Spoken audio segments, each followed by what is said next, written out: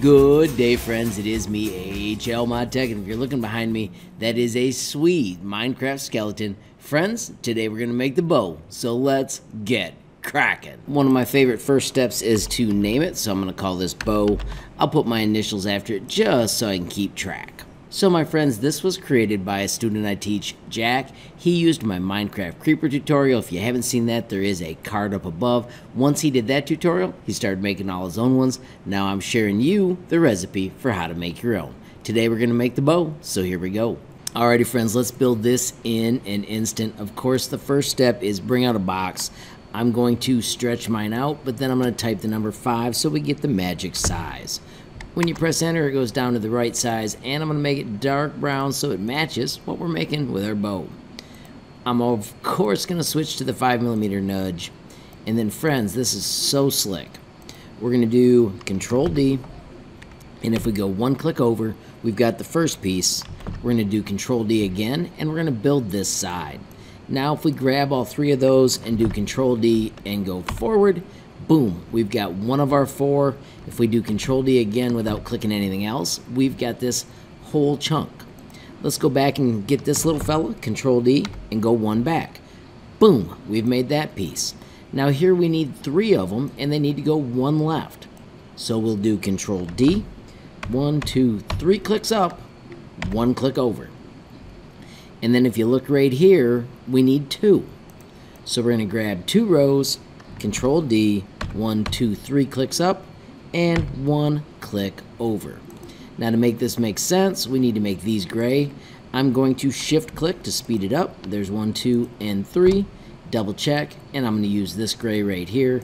Friends, if we grab that whole chunk and we rotate 45 degrees, 1, 2 clicks, notice I stayed inside.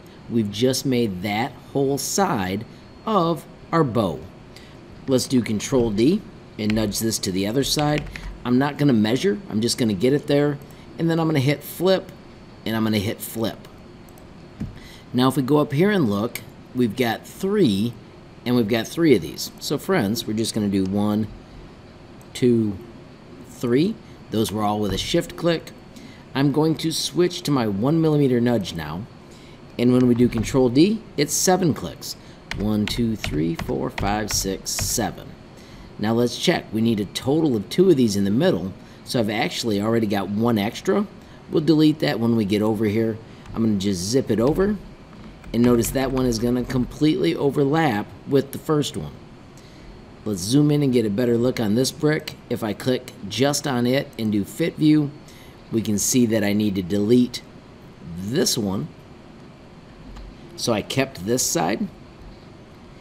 And now I'm going to grab all of these parts. Now this is pretty sneaky.